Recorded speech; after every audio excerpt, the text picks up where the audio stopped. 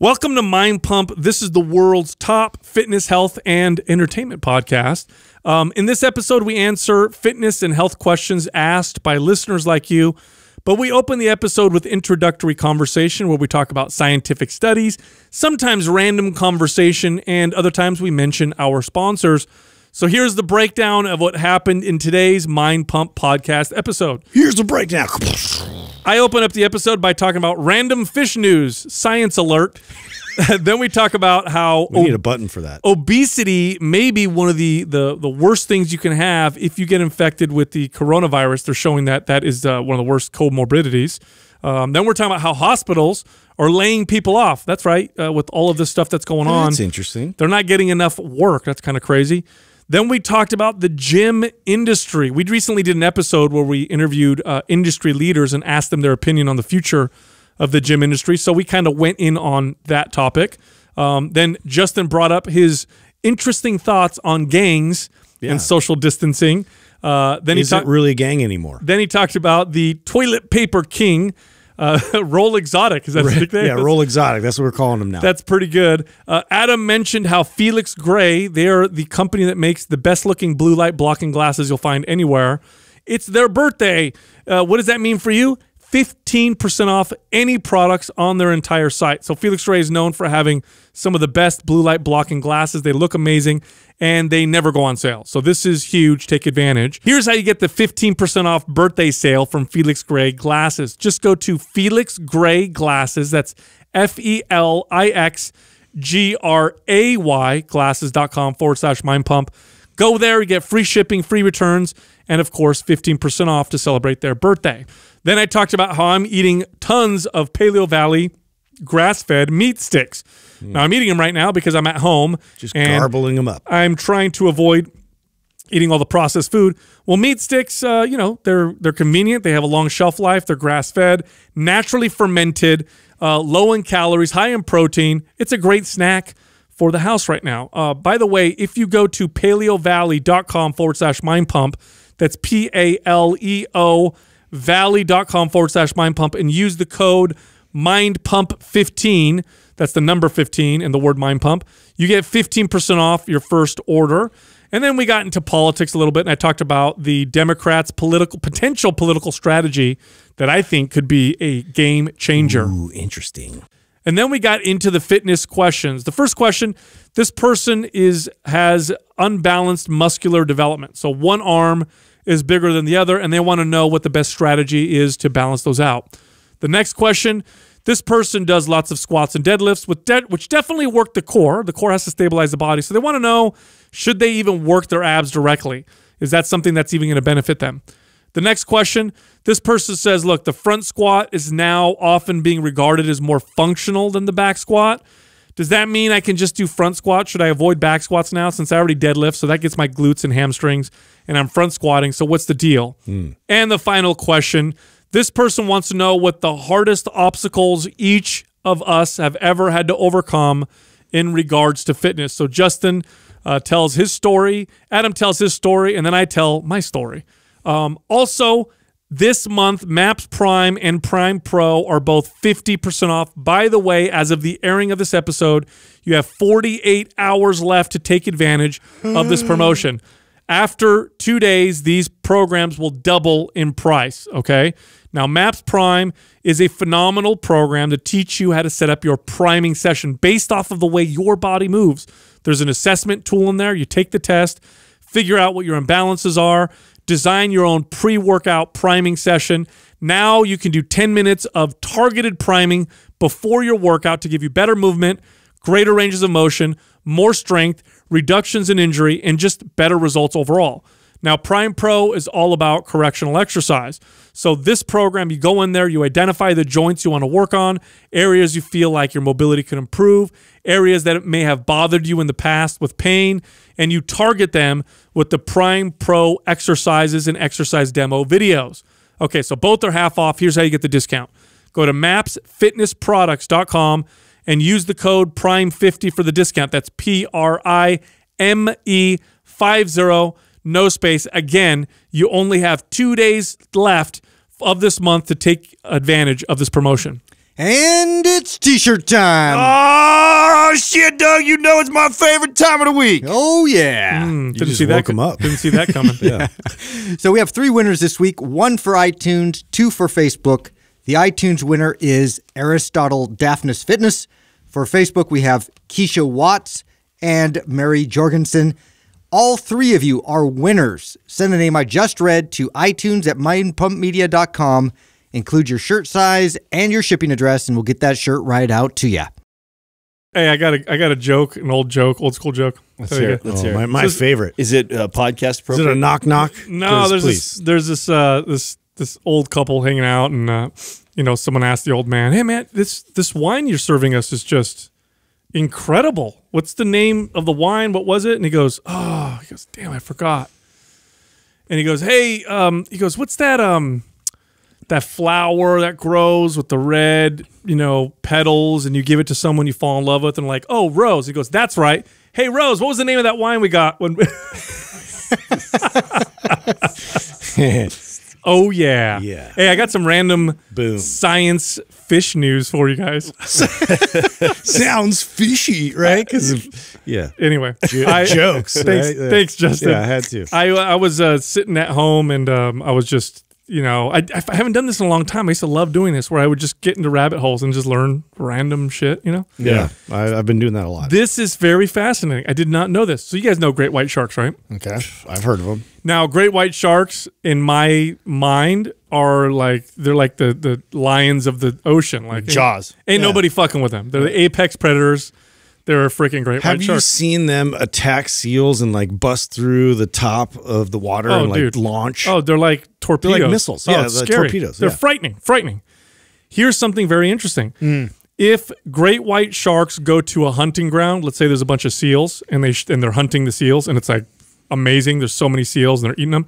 If orcas pass through that area, the great whites run away. They don't run. They little swim. bitches. They swim away, and they don't come back for months, sometimes years, Wow. because they're terrified. The ultimate flex. Oh, yeah. They're terrified of killer whales. And then in 1997, this is the first They time have it was ever. killer in their name. They do. Yeah, recognize. Yeah. They got good PR. Yeah. Don't they? They certainly do. What kind of name should we have? they in 1997, this is the first time this was ever filmed.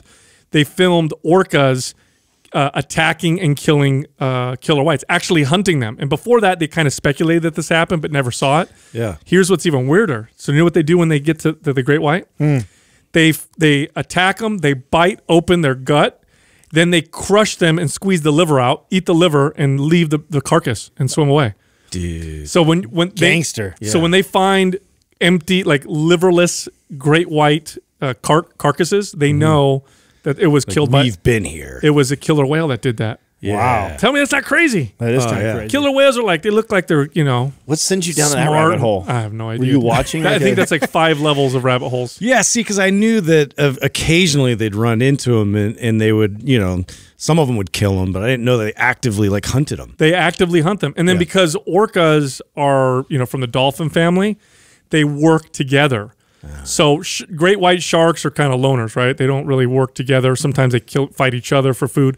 Orcas swim and will trap food or push things up to shore so they can attack them. Yeah. Sharks are fucked. I didn't know that. I thought sharks work together too. No, that's not true. No, not like some sharks might, but not the great ones. Not when you're great, you're by yourself. Yeah, not the great whites. Yeah. Isn't that crazy? That is crazy. We think they're so cute and friendly. No, it's not the case. Deadly.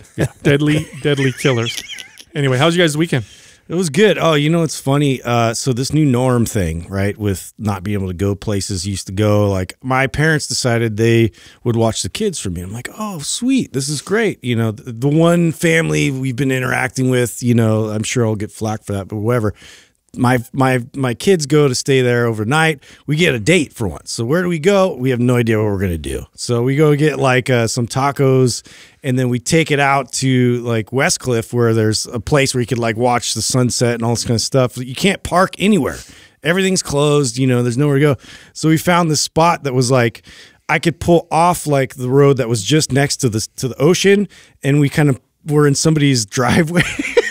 And we just parked it there, turned it down. We're listening to music. We're eating. I snuck some White Claws. We're sitting there like drinking and allegedly, drinking, like looking out for cops and stuff. I felt like I was in junior high. Yeah, but it was awesome. We had a great time. That's hilarious. Yeah. The windows all fogged up. Yeah. People were driving by. We ducked down, you know what I'm saying? Dude, did you ever get caught like that when you were a kid in the car? Yeah, I think it was somebody was hotboxing, Oh, dude, it was obvious. I was in the car with my girlfriend at the time, and that's what you used to do when you were a kid. You had nowhere to go. You're not going to go to a hotel room. You both live with your parents, so it's like, where are you going to go to get some privacy? So we had this. There was a specific parking lot that we used to go and park in, and we would do whatever, hang out, and the windows would get all fogged up. Well, this is a true story. We're in the car and we're fooling around or whatever, and I hear tap tap tap on the window, and I look up, and no joke, it's a cop with a flashlight through the window. Wow. And we were in various degrees of undress in the car. Super. That's happened to me too. Frightening and embarrassing. Hopefully the cop just let you guys go though, right? I mean, that's like no. Here's the bad part. He made me like walk and do the whole thing. Like he was messing with me. Oh, they did for you? Yeah. Wow. Yeah. Like it was like I was like drinking. I wasn't even drinking. We were just necking. You know what I mean? Wow. He did that to you? Yeah. You're hella white too. That's weird. I know. You just dated yourself right there too. Nobody goes out next anymore. You imagine if Justin was ethnic, they would have beat the shit. That's terrible. Yeah, they would have. No, dude, what was weird with me is the cop, not only he flashed our light through, but, we were, like I said, we were in various, degrees of undress. Fucker stood there and watched us. Wow. That's a power move. No, it's a creepy move, dude. Like, what are you doing, bro? Just looking in, and my girlfriend's trying to get her clothes on, bro. I mean, at that age, though, you're probably just happy you didn't get in trouble. Like, whatever. No, it's true. He did. Yeah. He's like, I should probably tell your parents. I'm like, please don't do that, dude. Yeah. That would be the most embarrassing thing in the world. Yeah, it was good times. If you told my parents. Dude, you know what they found in New York City? The number one I guess comorbidity, the number one reason that people would have fatal, would die from the coronavirus, what it was? Diabetes? Obesity. And obesity-related diseases. I saw that. So being overweight in that case, and they're mirroring that in other studies. It's so interesting. It's like, and then you look at like where the culture was like leading into this whole like crisis and everything of how we were just trying to like justify, obesity and like the new it's normal, like it's healthy. It's like the spin that we were trying to place on it when in fact it's not advantageous for you to stave off like diseases. No, it was the number one I guess common reason why a lot of people didn't make it. It was obesity and obesity-related diseases like high blood pressure, diabetes. So stay in shape, man. Stay fit and that's right, keep yourself healthy. That's important. What's your guys' thoughts on how this plays out then? We just recently did an episode where we interviewed, 5 different fitness leaders in their space, and we talked about the potentials of it crippling a lot of businesses. Now, do you see, and we didn't cover this, but, I have something that I think as a theory will happen potentially is if we go back to normal and no businesses are affected that bad and everybody pretty much is okay, do you see that as a possibility is happening? Like, for example, if more and more data keeps coming out and and when it's all said and done, we find out that the death rate is extremely lower than what we saw. In fact, it's, no more dangerous than the flu. We know that it spreads faster, right? That's already been proven. It's been proven that it's more infectious, and we don't have a vaccine. So therefore, it does make it scary for those reasons and how overwhelming it can be for hospitals. But if these tests start coming back like they are right now, and more people potentially already had it or asymptomatic, do you think this potentially could be enough for people to go like, oh, this is no scarier than? Well, I've been talking with Courtney, and like some of her friends are still working in the hospitals and in the environment, and they're reporting back that they're getting sent home. They don't have enough patients coming in for them to even service. And so it's like, it's total misinformation that's getting flooded out there. Like, oh, we're just going to, crowd the hospitals. Like there's hospitals that are struggling to just make it, business wise. That's actually true. Some of the biggest layoffs are happening in hospitals right now, because what you have is laws ordering non-emergency surgeries to be shut down. You have people who are not going to the doctor. In fact, strokes and heart attacks. Why would you want to go in right now? Strokes and heart attacks are down. You guys know that? Which is weird. But people aren't going to the hospital. They're not going to their doctor, and so they are laying people off like crazy. Here's my opinion on what I think is going to happen with the gyms and what you said, Adam. There's two main factors that can affect businesses. One is consumer confidence, consumer fear. That's going to play a role. Consumer fear is hard to predict. People are really easily scared. Very, very difficult to unscare them. Once we're frightened, it's hard, because now the game can be this, like, oh, not as many people died, and then people can come back and say, well, that's because we shut everything down. That's because we weren't going anywhere. So you can kind of get in that spin. So there's that, but that's up to the consumer. We'll see how we all feel and if we're scared or not scared or whatever. Here's the one that I think, the factor that I think has the biggest impact. Legislation. Yeah. Because the legislators are going to be passing laws that require businesses to maintain distance between consumers, that are going to maybe they'll pass laws that say you have to take people's temperatures.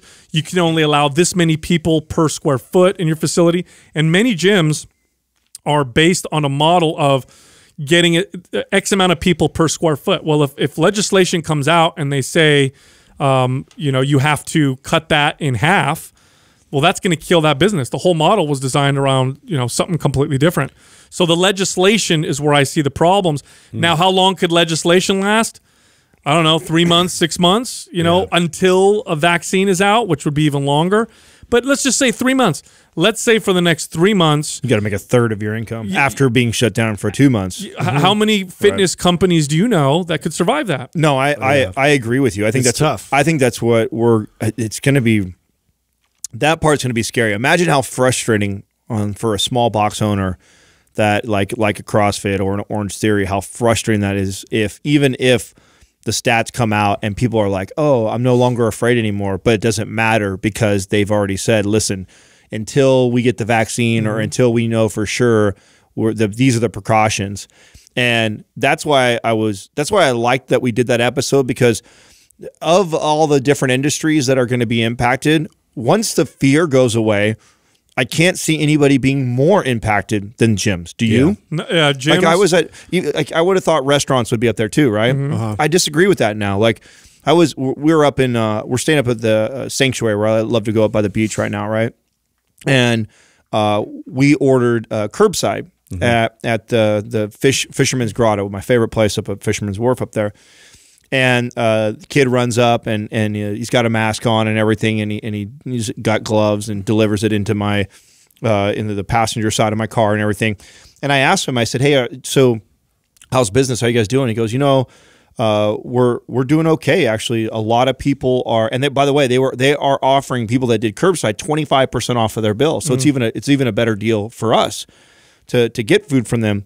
And he goes, I guess city officials over there are already talking about what it's going to look like in at least in their county.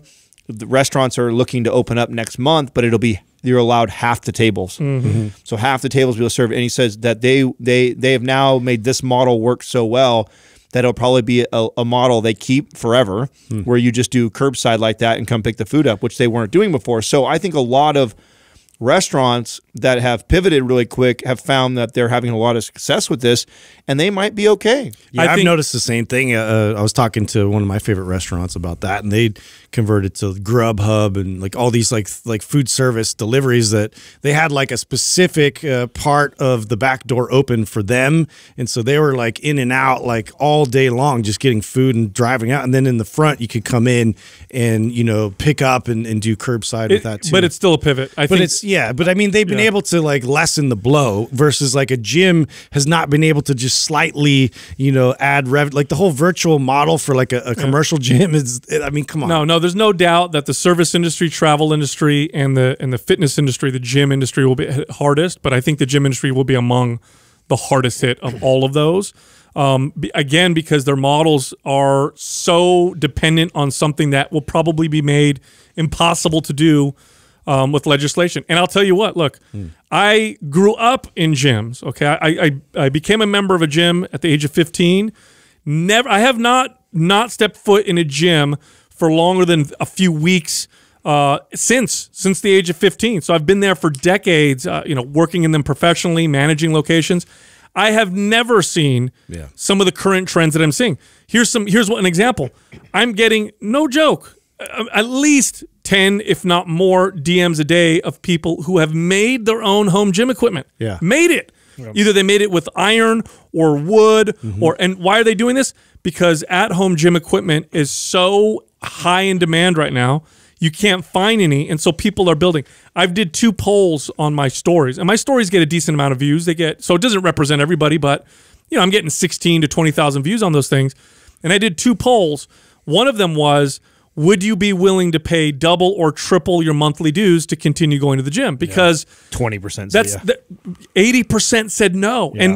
And by the way, my audience skews hardcore. Yeah. People who follow me are really into fitness. Exactly. They're real gym goers. Yeah, and 80% of them said no. And you know what the comments were? It's not worth it. I'm just going to work out at home. I'm going to buy gym equipment and stay home. I agree. I found that interesting too, because I posted the little teaser of the episode we did, you know, and I got a couple people on there. Oh, I don't care what you guys say. As soon as the gym's day one. Yeah, day one, I'm back there. I'm like, well, okay, well, that's great. But it's not about you. Yeah, or are you willing to pay twice or 3 times as much? Yeah, but even then, again, what depends on what your gym is forced to do. Like, that's great. You are one of the, you know, thousands, let's say, that agree, like, hey, day one, I'm back in there. I'm not afraid of what's going on, so I'm going to go in there. It doesn't even matter what you think if they don't allow you, if they don't allow enough people. It's just a numbers game. It's like, listen, if you take 2/3 of anybody's fitness business, I don't know. Fitness, we've already talked about this. Fitness is not it's not like finances. There's not huge margins. If you own a gym, even a well-oiled machine is not cranking out huge revenue numbers. And if they are, you're an anomaly, right? For the most part, majority of people that are running these businesses, it's a passion business. It's costly too. You love to do it because you love having a gym, and hey, you found a way to make decent money doing it. If you told most of those people that you now don't have the ability to make 2/3 the income, boy, that's going to be crippling for a lot more people than you think. A lot of gyms are heavily leveraged. Very few gyms own their equipment outright. Most of them lease a lot of the equipment, which makes sense because you have a lot of people using it. And when you lease equipment, you can switch it out, keep things new. So they've got high bills, big footprint, so there's a high rent. You have a staff that you have to pay. It's just, and here's the thing: if gyms close down, it will be more because of the legislators and regulations, and less because of consumers. I'm going to tell you that straight up right now. It's the legislation and the laws and the regulations that'll cripple the gym industry. It's not going to be the consumers. The consumers can decide for themselves how they want to show up, how they want to work out. I'm already annoyed with this whole mask thing, man. Like it's everywhere now, right? You have to get into just like a convenience store. You have to wear it. So I borrowed my dad's a handkerchief. So I have. So you look like a gangbanger. Yeah, and it's red, dude.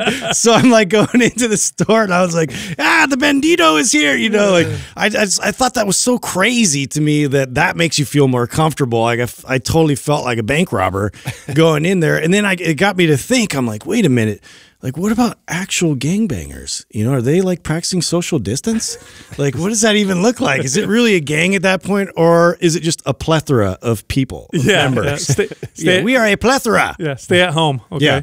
No, it's it is kind of, look, I was also thinking about you know, liability waivers. Like when you walk into a gym and you sign a liability waiver, are they going to put on there increased risk of COVID for coming in? Are liability waivers going to change? Oh, I'm sure. And again, it's about the environment. Here's why I think the restaurant industry also going to suffer heavily. Now, I'm sure they can pivot, like you said, Adam, but I think they're going to suffer because just like the gym, you go to a restaurant, and a big part, and restaurant owners know this, what makes a restaurant successful? What do they call it? The ambiance, right? It's the experience. Yeah. What if you go in there waiters have masks on, disposable menus. You're sitting far away from everybody. You've got this kind of weird, like, I don't know. I'm on the fence on that one because I also think that we are in the middle right now of an explosion of a totally new market that didn't exist a decade ago, and that is the DoorDashes, the Grubhubs, the Uber Eats. Like, that didn't exist a decade ago.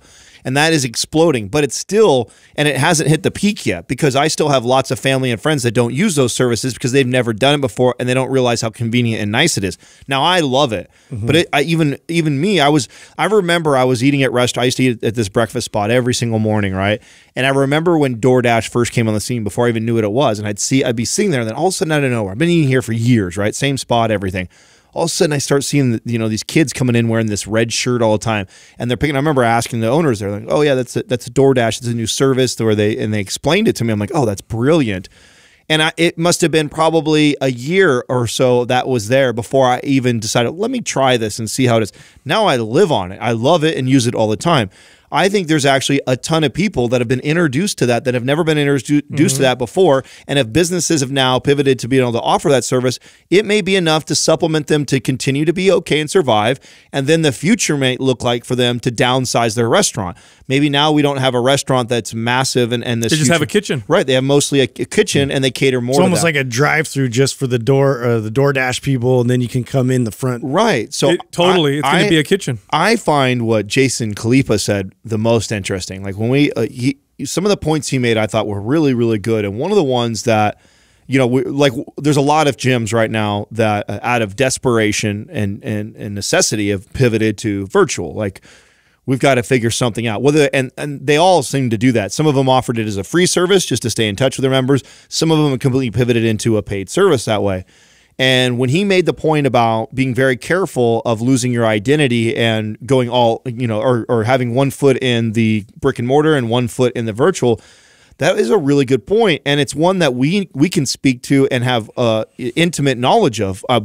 All three of us have ran and been in brick and mortar for more than a decade. And now we've got over 5 years of experience of complete virtual business. Yeah. And one thing I think we can all agree on is they are total different monsters. Completely different animals. Yes. And so you may be finding that you're okay and you're surviving by pivoting to virtual right now because it's kind of a weird time. And so it's kind of getting by. But if you think you're now going to become this virtual business and that's a mainstream, there's other things you need to be thinking about that, like building a serious online presence that maybe you don't really have, and that we know how long that takes. It takes a long time to do that. Yeah, I don't think the demand again. And here's something that the fitness industry may use to their advantage. I just talked about how obesity was the #1 risk factor for severe complications from COVID. Well, that may be something that the fitness industry and the gym industry uses to lobby to lawmakers and to also use as a selling point. Like, hey, one thing that we've noticed is that people who are fit and get sick are far less likely to have severe complications and die and have all. So that may be one way to do it. But here's what I think. I don't think people will stop working out. I want to be very clear.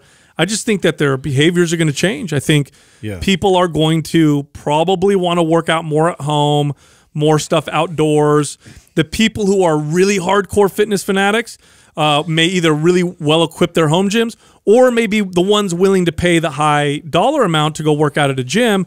But those gyms' business models they weren't built on those kind of people. They were built on... I definitely see those streaming services in the forefront, like really taking off, like these classes and, Peloton was a good one, but also there's a few different examples of that, but that sort of live feel where you can connect and have community with people still somehow, but through virtual means. Yeah. But again, it's never going to really replace the same thing. So it may be just a bubble where people aren't comfortable yet. We're going to go in this direction for a while, and then maybe the dust settles and comes back. You have to factor in too how many people. So we said 676% increase in gym equipment, at home gym equipment.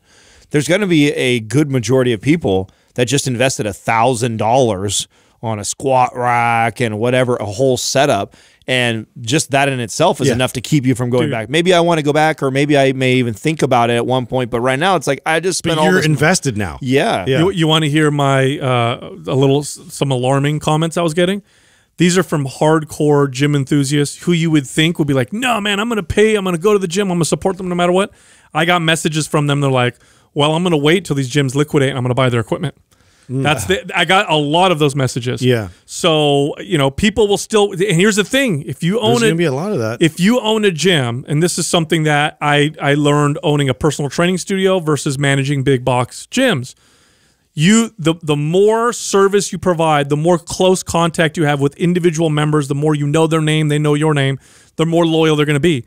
The big box gym model is hard to do that. It's very hard to do that. Now, I tried to do that. I was on the workout floor all the time as a general manager trying to know people. We had so many people that it's impossible for me to be like that with everyone. And many managers in these big box gyms are encouraged not to do that. They're encouraged to stay in their office, look at the paperwork, and, you know, sales staffs are being dwindled. I mean, the big box gym industry, we know this, went from trying to be more service to trying to be as cheap as possible.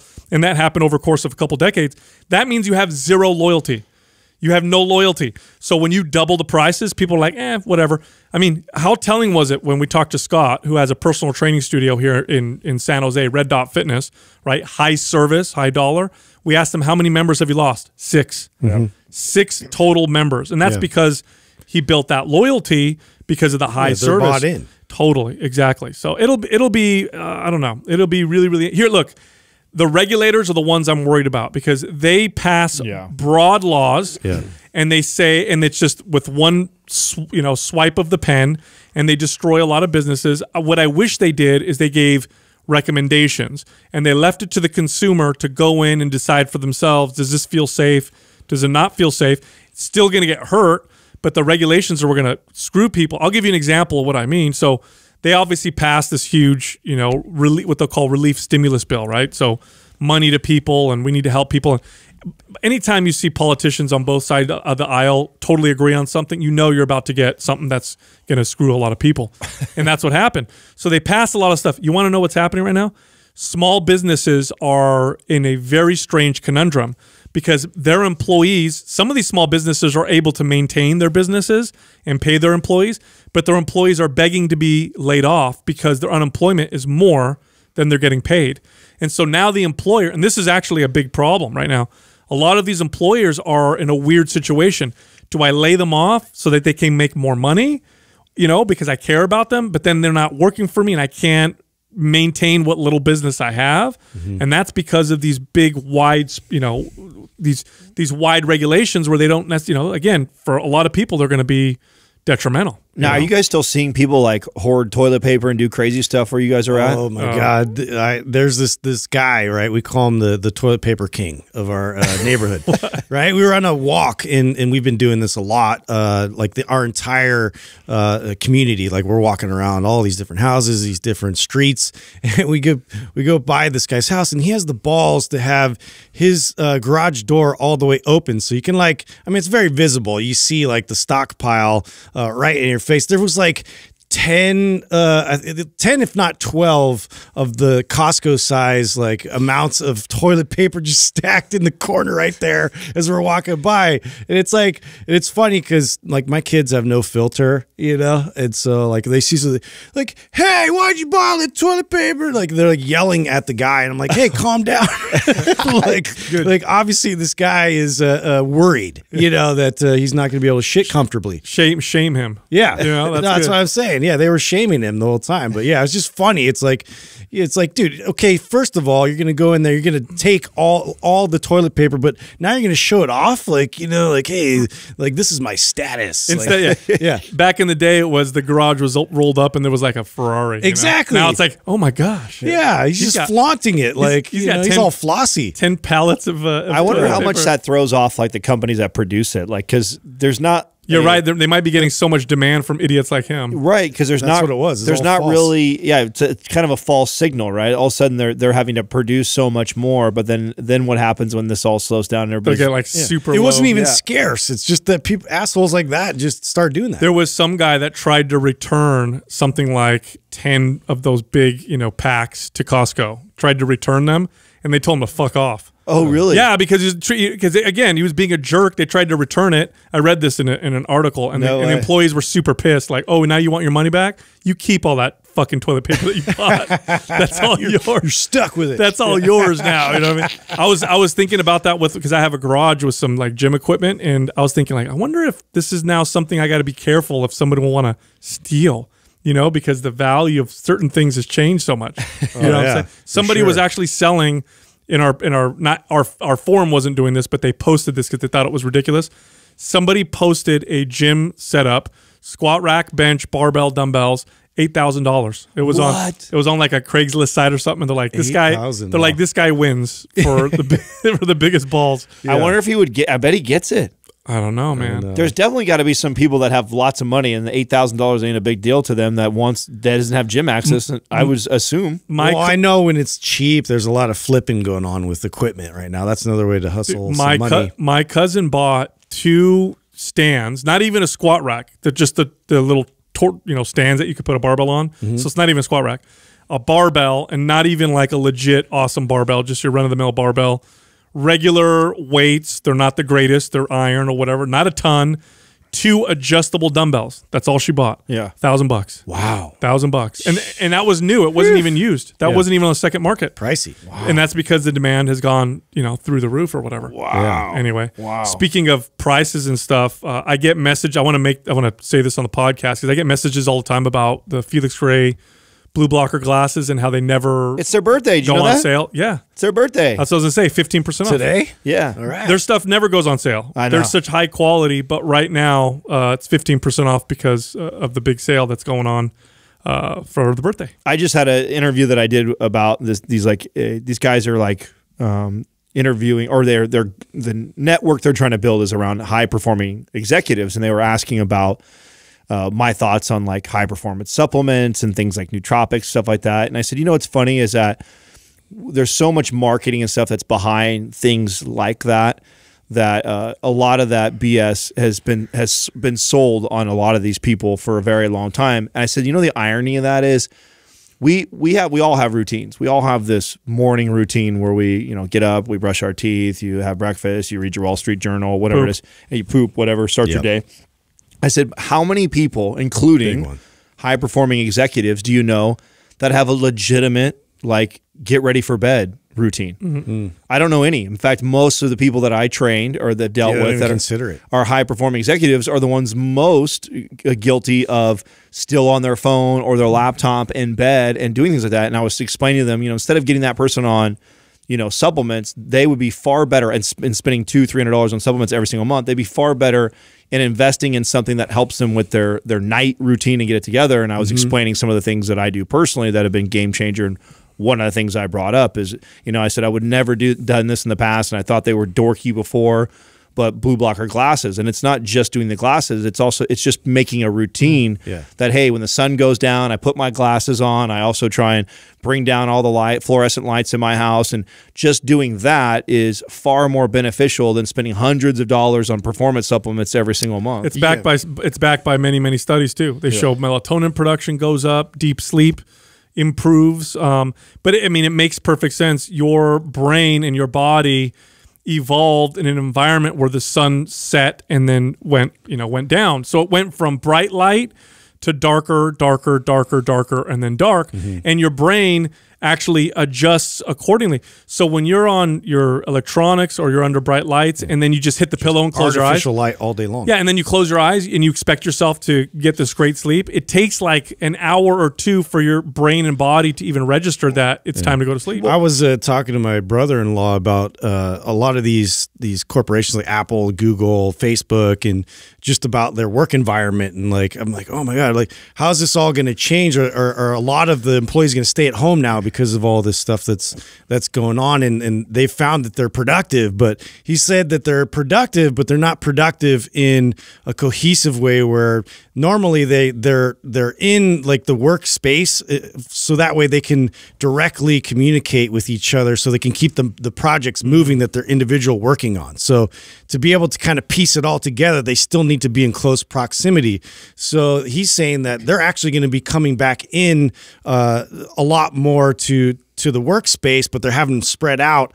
And also there's all these like new parameters where they're going to have like ionized filtration systems and UV filtration system to kill the diseases and bacteria within that. And I was like, oh my God, all that. And then also, I'm like, dude, I tried to tell them about blue blockers and like how that should be like a standard for employees as they come back and they're on there already. I'm like surprised they haven't like instituted that yet. Oh, that's happening. It's funny though you say that is that Facebook is actually the opposite. They're looking to actually get rid of some of their locations because they're having so much success with everybody working at home. Yeah. So I have a, that's what I thought, but he said the opposite. Yeah, I have a niece and she works for Facebook and her hub is in New York.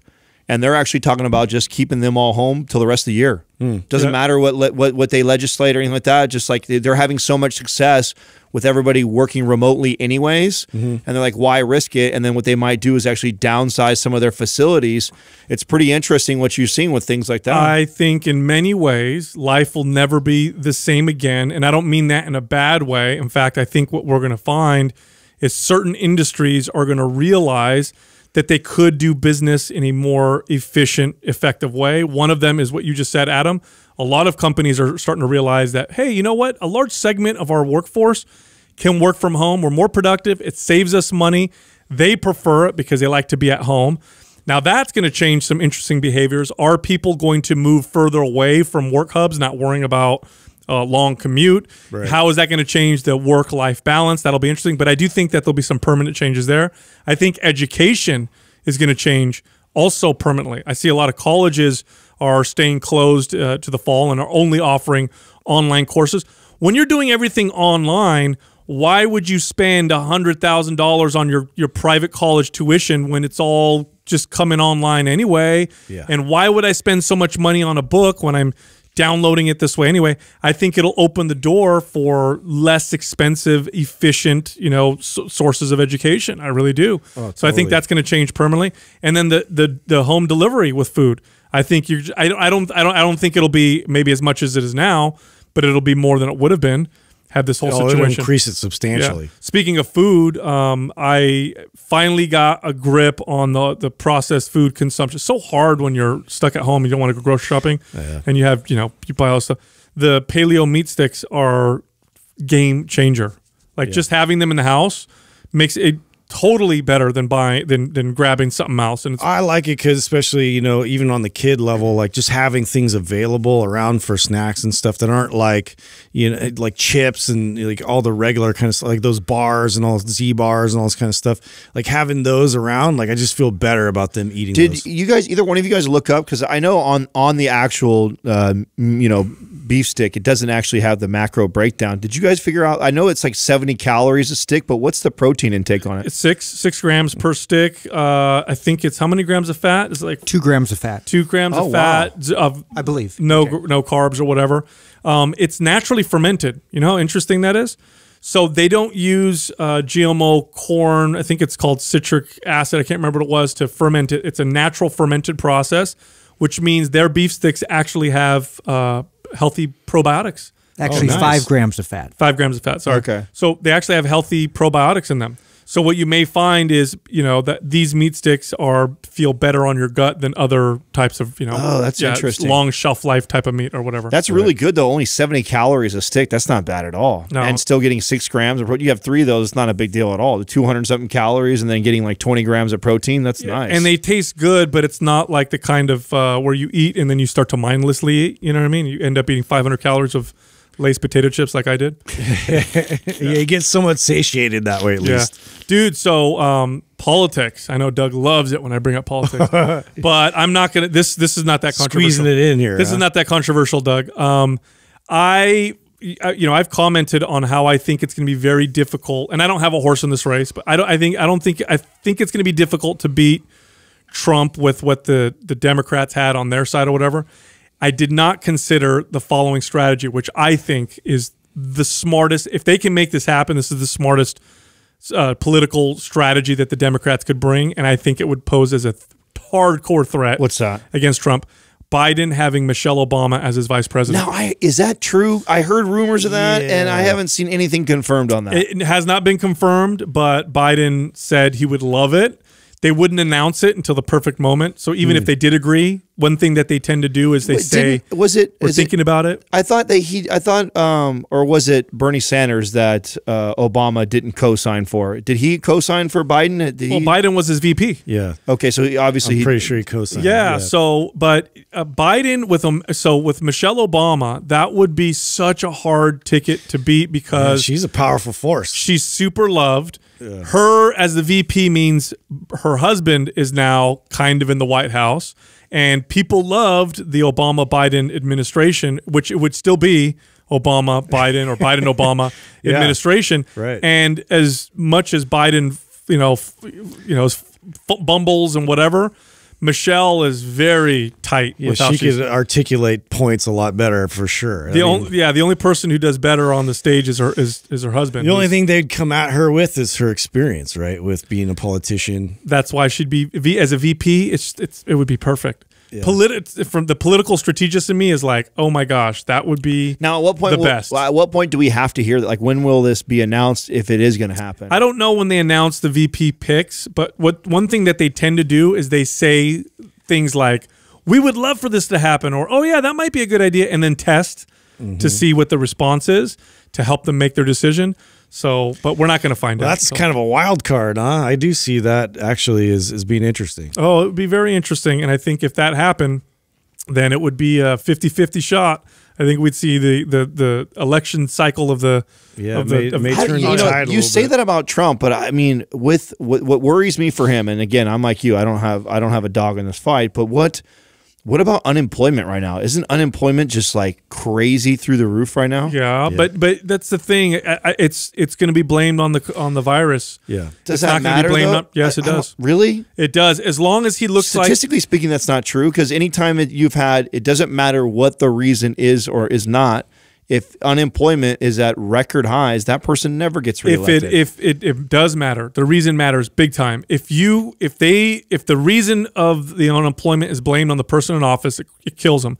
If it's blamed on something outside of their control and that person looks like they led with confidence during that, then they'll be trusted and they'll be voted for. See, I thought that's untrue. I thought anytime that we've had the highest numbers in unemployment, always the president's not, no matter what it is, hasn't been reelected. Well, again, name one time where we had something completely not due to anything that has to do with economics cause unemployment. I can't think of any time, right? Whether it was the Great Depression or the Great Recession, that could very easily get put and blamed on legislators and politicians. Coronavirus is a virus. Now, if Trump's approach to the coronavirus gets painted as a terrible one, which has been, well, they try. That's the thing. But that's a tough one. It's murky. That's a really, really tough one. Yeah. I'm telling you, their best bet, man. If they get Michelle as Biden's running mate, that'll be their best bet by far. Otherwise, I don't see them coming close. Okay, first question is from Haley Phillips, 34. If my left bicep and shoulder are bigger than my right bicep and shoulder, does that mean I should do extra reps on the smaller, less developed arm? So there's two strategies when trying to bring up symmetry, okay? One is, in my experience, far better than the other. Now, one is to maintain your current level of training and everything for the more developed side and just try to make the underdeveloped side develop faster, even faster than it has been. The other strategy is to use the smaller side and weaker side as a guide. So you slow down the development from the dominant side to allow the smaller side to catch up. Now, the first option sounds more appealing to people because they don't want to slow any gains down, right? So they think, no. I want to keep everything growing at the same pace. I just want to make the weaker, smaller side grow faster. But the truth is that almost never works. I've almost never seen that balance someone out. The only strategy I've ever really seen be effective is where you slow down the progress from the bigger side by using the smaller side as a guide. So one way to do that would be, let's say one shoulder is stronger than the other. I do my sets with my weaker side first, and however many reps I could do with that, I do that with the stronger side, even if I can do more, with the stronger side. I agree with that, but there's part of this, there's a question that's missing from this question, and that's why. Right. So, and I think that's the mistake that a lot of people make in this situation. There's normally a really good reason why there's that much discrepancy. So, and this was a mistake that I think I made as a young trainer early on, was just trying to solve the, oh, this is bigger. So, and what Sal said, I think is the answer. I think that going unilateral type of movements, focus on the weaker side first. As soon as your form starts to break down, you stop it right there. And then you mirror that with the dominant side, even if you can do 2 or 3 more sets, and eventually it'll catch up. But there normally is a reason why you have that. And this one in particular, like when you have the shoulder and the bicep dominant, I had this, and I can't help but think that this person that's their dominant side, is that way, and it's rolled forward, right? So if you have, like I had, where my left shoulder was rolled forward and it's like just barely, the average eye wouldn't be able to tell this, but it was just enough rolled forward more than the other side. So then every time that I did these curls, my front delt and my bicep my front delt was taking over the load, and then it's already a dominant strong side because it's my dominant side that I use to play sports and everything else. And then you go to do, barbell exercises where both arms are working at the same time, and the dominant side just takes over the movement. You got to address the breakdown in the mechanics and the posture, right? So, and that was really the motivation behind MAPS Prime, is you have that assessment test that's in there to see how your mechanics are and how your movement is, and then if it's broken down anywhere, what exercises you should do to prime and address that. And so, to me, you also need to do whatever is necessary before the workout to fix your posture. And a good video to reference is the bicep curl one that I did on our YouTube channel. And this is part of the reason why I talked about the pulling the shoulders back and doing this split stance thing, is because it's very common with people that are learning to, and this is not talking about advanced people, everybody else, general population, when they do a bicep curl with both arms, like doing a camber curl or a straight bar curl, they end up cheating one side more than the other. And so addressing the breakdown in the form and technique and using something like the Prime or the Prime Pro compasses and tests in there, that, in my opinion, has to be done first before any of this, and then you take the advice that you just gave, Sal, and go that way. Yeah, I think it's interesting to think about. I definitely agree with focusing on bringing it up, but also like doing as many reps as you can, and then kind of stopping with your dominant arm. But what about, the lifestyle implications in terms of like then prioritizing certain movements that aren't super skilled movements, but they're just everyday things that you're constantly focused on, like using more of your left arm, like just picking things up constantly, opening things, like grabbing things, just being a lot more mindful of like using your left arm to then kind of like reconnect and get that a portion of it, because a lot of it is just a loss of connection, a loss of function that may prohibit you from using it within a workout. No, I think that's good advice, but the truth is nobody fucking does. Nobody's going to do it, but it'd be interesting if they did like an experiment. It is. It's good advice. It's good advice because if you were to do that, I think that in itself would already help and make a difference. The reality of it is nobody's going to do that. Sure. Nobody's going to start brushing their teeth with the opposite hand, eating with the opposite hand, combing their hair with the opposite hand, picking groceries up with the less dominant. Unfortunately, we're not that aware. We have so many other things that we need to be more aware of before we even get to that level where we're being that aware of what we're doing. So to me, more unilateral work is in hand, but addressing it. This is why those programs were designed, was to help people try and troubleshoot and figure out, why am I not moving properly? Why is one side developing more than the other? There's a root cause of this. We're speculating right now because we're on a podcast and I can't see the person, but if they were in front of me, that would be my job as a coach, is to figure out, why is there an imbalance here? Where is the breakdown in the communication in their body?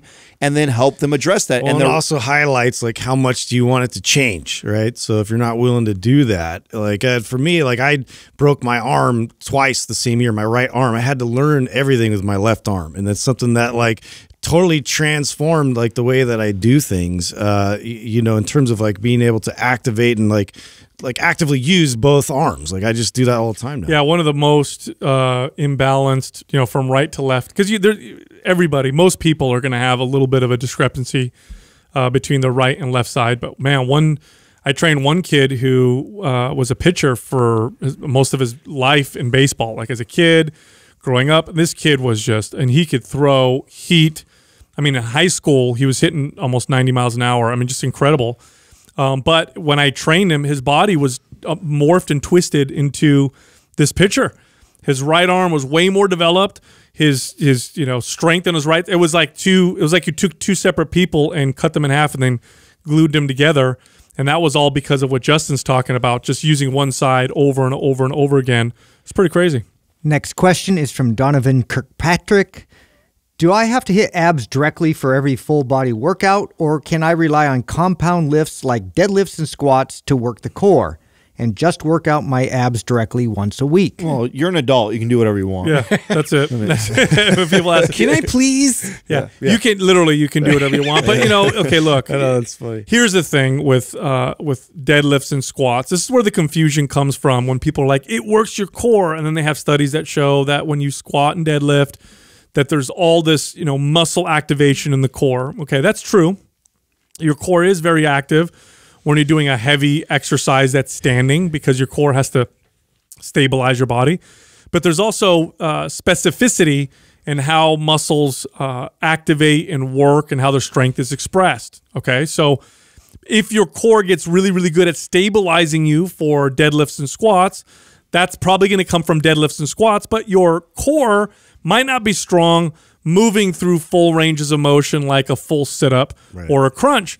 It's totally different. Now, there's some carryover, so you'll be better than somebody who does nothing at all, but you're not developing the muscle through. You're just highlighting one function. Isometrics. Yeah. Yep. That's it. It's just like, imagine if you only did isometrics for your biceps. Right. Or only did isometrics for your chest. Like, what's great and why there's studies and why this is even a conversation is because there is a lot to support. There's a lot of value in that. That's one of the great benefits of heavy deadlifting and heavy squatting is it's incredible for isometrics for your abs. To stabilize your core with 200, 300, 400 pounds on your back takes a lot of isolation strength.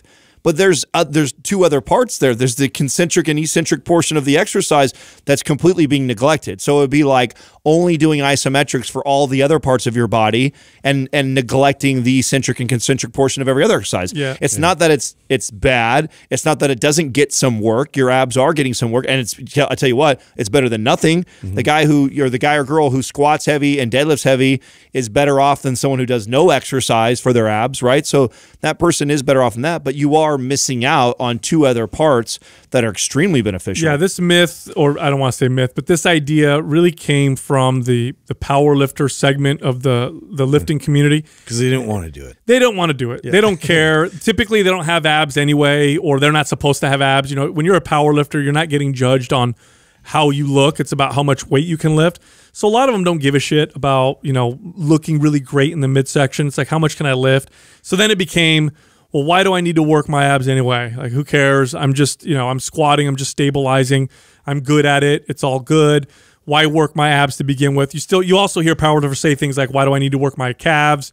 Why do I need to work biceps? Sometimes you'll hear strength athletes say, if you train muscles fully, it's better than if you don't. That's all. So it's going to be better if you train it fully than if you don't. But are you going to be okay if you only hit your abs, once a week? Yeah, you'll probably be fine. It's not a big deal. They're just not going to be as developed, or you're not going to have as full development of the strength curve and all the strength, factors with your abs. Just not going to be as good. That's all. Next question is from the Grumpy Yeti. The front squat is now often regarded as more functional than the back squat. It doesn't allow for as great of overload, but it allows for a greater range of motion and is more quad focused and core and upper back demanding. Plus, if you deadlift, the hamstring and glute emphasis is already there. Should the front squat take the pedestal from the back squat? No, I don't think so. I mean, could it for someone? I guess, sure, but I don't think so. The idea that, this exercise works those muscles, therefore we don't need to do this other exercise, I can see the rationale there. But again, when you build strength, there's a lot of specificity to how that strength is applied. So if I deadlift a lot, I'm working my glutes and hamstrings quite a bit. Am I developing squat strength by doing that? You're developing some squat strength, but not a lot of back squat strength. Yeah, well, I would argue that we're already very much anterior driven. Like there's like in excess, like everything is anterior driven, and so the opportunity to present more exercises that address the posterior chain are invaluable because we just don't focus on that, and a back squat is essential for that. Yes, the deadlift covers that as well. You want more exercises to specifically cover, that portion. You need that support system to be in balance, so that way you're not overly dominant with your quads, which most clients I've had, especially athletes, are quad dominant. Well, this is just another thing that highlights why I get annoyed by our space so much too. It's like, the truth is they both belong there.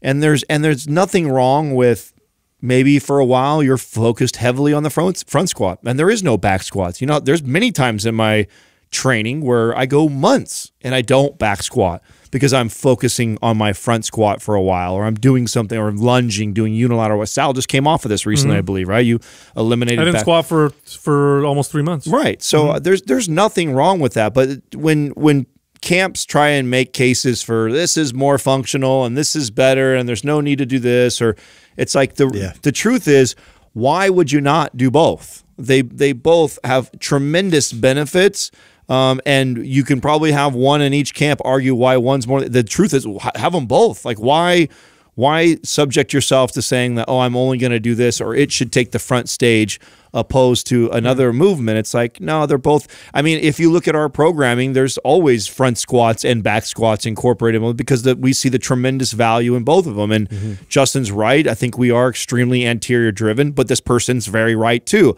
You get deeper in the squat. You have to have better shoulder mobility to do it. So there are some great benefits to becoming a good front. Oh, it's a great exercise. Right. But like to your point, we don't do enough posterior chain work. So, why not have both included in there, because they both are so functional and so great. Now the whole functional argument sometimes annoys the shit out of me too, because people become very narrow with their focus. So front squat, maybe it's more functional from this standpoint. If you're likely to squat with weight in the real world, it's probably going to be something you're holding in front of you. Yes, a lot of people can go lower in a front squat. In fact, I would more often than not be able to get a everyday client to be able to do a good front squat before I could get them to do a back squat. So oftentimes when I'm training someone and we're in the beginning stages of training, they're front squatting way more more often than they're back squatting. Just your form it's easier to get somebody in a better position. Okay. That being said, there's also the amount of strength that you gain sometimes washes out some of these factors. So if I take a back squat, I can squat more with the back squat than I can with the front squat. And my gains in the back squat, once I do it right, tend to go up really fast, faster than a front squat, a little bit faster than a front squat. So if I'm able to back squat 400 pounds, but only able to front squat 250 pounds, the front squat might edge it in functionality in terms of movement, but because of the overall strength gains I get from the back squat, it still wins. Now, I'm not making the argument that one is better than the other. It really depends on the individual. But my argument is you got to look at the whole thing. You can't just look at, the function, because then you get into the craziness like, well, we should do everything split stance since we walk that way, and let's do everything on one leg. Well, that's the truth, though. If you're going to make the functional argument, then I would argue back to you that, a goblet squat or a walking lunge is more functional, right? Because or even a Zercher squat is more functional, because when are you ever going to rack something on the front of your shoulders with your elbows positioned? I don't ever carry anything like that. I carry it more like a Zercher squat or like a goblet squat if I carry something. So the default to this is more functional than that. All that does is it appeases all of us nerds that are really into fitness, and it loses all the general population that really need the good advice. And the fucking advice for 99% of the population, you need both in your life. Next question is from Noah Wilmot 97. What were the hardest obstacles for you to overcome during your fitness journey? Ooh, hardest obstacle. Mine is what it's been a while now.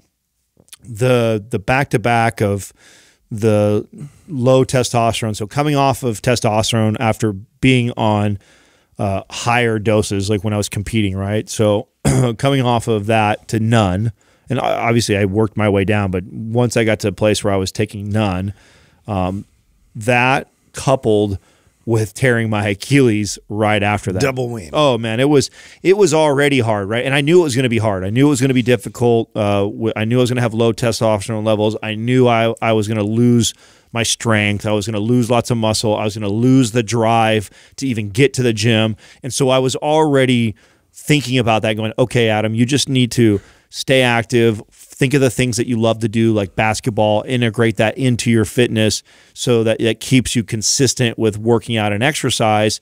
And then you'll get back to feeling stronger as your hormone levels come up. And then sure as shit, I'm like 2 weeks into playing basketball and I tear my Achilles. So now I'm dealing with hormone level, testosterone levels being extremely low, and then on top of that, having a torn Achilles. That had to have been the worst storm that I ever had to weather. I mean, that's the closest I've probably been to depression since probably back in my house days, like 2012 or whatever that was. Yeah, there's no doubt that if you're really into working out and fitness, making the transition from I love this because I'm getting strong, I love this because I'm able to lift more weight, I look better, I'm chiseled, this is great, like that, to if you work out long enough, at some point, you're going to encounter something like what Adam did or what I did, where at one point I had severe digestive issues, thought I had an autoimmune disease. It turns out I didn't, but I thought I did. And you have to make the transition from training for strength, training for aesthetics, to I exercise now is just to maintain my health. That is that is a very hard transition that all of you listening are going to have to go through if you stay consistent long enough. You stay consistent with your fitness long enough. If you're young right now, you're probably, motivated. You just love, you're getting stronger, you're faster. I feel good. Everything works good. This is great. And at some point, whether it's a family issue, a job issue, health issue, injury, something is going to, there's going to be a wrench that's going to be thrown into that machinery, and you're going to have to develop a brand new relationship with exercise or stop altogether. Some people never go back. Some people get injured, get off testosterone like Adam did, and I know guys like this. They were all juiced up in their 20s, had to go off, and just stop lifting weights because their relationship with exercise was purely to build muscle and look amazing, and once they had no testosterone, well, you ain't going to train the same. You ain't going to get the same benefits and results. So they're just like, screw it, I don't want to do it anymore. That's a very hard obstacle. I had to do it myself. I had to completely shift from training for aesthetics and performance to training for health. It was extremely difficult. I was almost forced to make that transition. It took me a year to really start to develop that relationship. But at the other end, I have a much more complete lifelong relationship with exercise, but that's a hard transition. Yeah, for me, it was more that transition from being working out to then produce a better version of myself to perform on the field and see, what all my work transpired to become. And also along with that, you're working out with people all the time next to you. And so I was like working in a team environment. I would work out. I was like the typical guy that would work out with like a workout partner, and like we would plan and organize our workouts like based off each other's schedules. And, and then once the last game I played, like I went through this whole cycle of depression of just like, what am I even going to work out for? Like what am I doing this for? Like I just didn't have a clear vision of what that looked like anymore. It was like it was always for something, and so it took me a good like year and a half, maybe even 2 years of just like scrambling to find a motivating factor for me to push myself. So and then later on, as I got a little more mature in the process, realized like I don't need to hammer myself to produce the results that I want and to be healthy and to do all these things. Like I can actually feel really good coming out of these workouts. And so anyway, that was a really, really tough transition for me because it just wasn't clear. I didn't have a vision of what that looked like. Many times we need to just change the goal, right? So, it's really common that when you get into working out, you're heavily focused on the way you look or, losing pounds on the scale. or getting bigger muscles. And so we tend to have these very superficial type of goals. It's just how we all operate. We're driven by insecurities. We're visual creatures. And so a lot of times that's what gets us initially motivated to come in the gym. And eventually that does, like Sal said, you will be faced with that one day.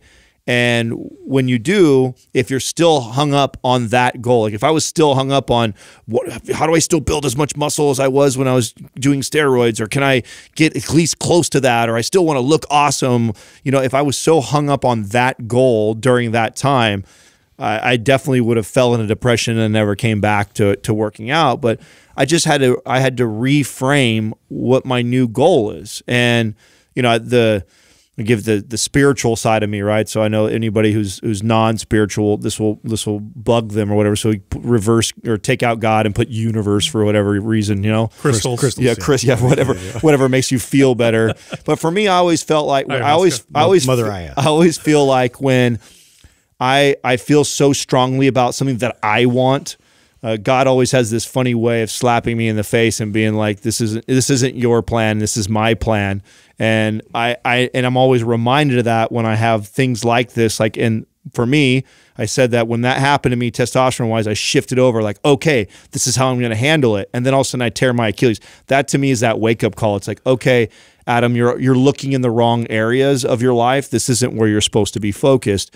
And so whatever you want to believe in, I think that we get revealed things like this all the time in our life. And if you're struggling right now and you constantly keep trying to force towards a certain direction, maybe you're going the wrong direction. And maybe there's something else that you should be focusing on and reframing and changing your goal. What's interesting about this, right? You have three guys who have made fitness their life, who've all been working out for decades, right?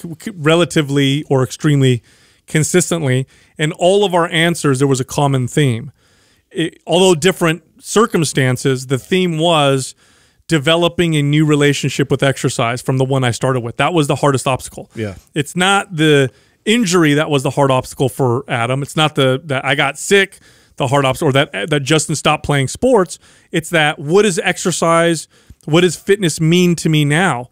And it's funny, it reminds me of, there's a certain type of client that is the most likely to hire a personal trainer, but also simultaneously the most likely to stop after a short period of time. That's the client that comes in and wants to get in shape for a specific date or an event. If somebody comes in to hire you and says, I want to get in shape for Vegas, I want to get in shape for my wedding, I want to get in shape for whatever, as a trainer, I knew the odds they're going to hire me are very high. This is like they're going to definitely buy some training for me. The challenge was keeping them going after they were done with that date, because their relationship to exercise had a time frame, it had a time limit on it, a specific one, whether it be, March 37th, the 27th, not 37th, doesn't exist. March 27th, I'm getting married or whatever. Okay, and after March. COVID days are really blending together. Totally. Yeah. I got married on that day. I'm done. Now my relationship to exercise either needs to change or I'm done with it, right? So if you want long-term success, your relationship to exercise is, if you want long-term success, you're better off tying it to, making myself be a better person, working with my health, working with my life circumstances. That exercise to me is a way to improve myself in all aspects, not just something specific like strength, because that can be taken from you, or my body. Hey, circumstances may change, or, I'm going to do these specific exercises. That's all I do because you may get injured, or it's to do great in a race because then the race ends. Is really to tie it something that's bigger than that, which is general growth, general overall health. If you do that, you're much more likely to have long-term success. And with that, go to mindpumpfree.com and download all of our guides and resources. You can also find the three of us on Instagram. You can find Justin at mindpumpjustin. You can find me at mindpumpsal and Adam at mindpumpatom.